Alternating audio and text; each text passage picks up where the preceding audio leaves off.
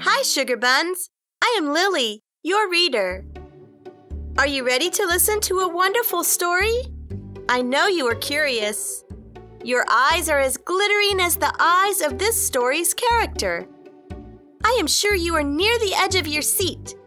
Welcome to the world of Rabbit and the Fox.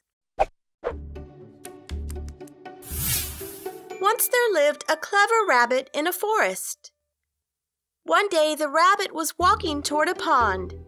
He saw the reflection of the moon in the pond. Suddenly there came a fox and asked, "What are you doing, Rabbit?" "Look, Fox, there is a lot of food down there," answered the rabbit.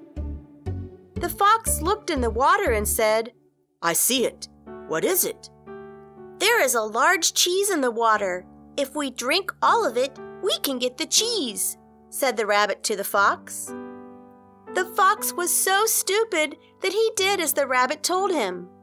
Soon his stomach began to hurt, and the rabbit ran away as fast as he could.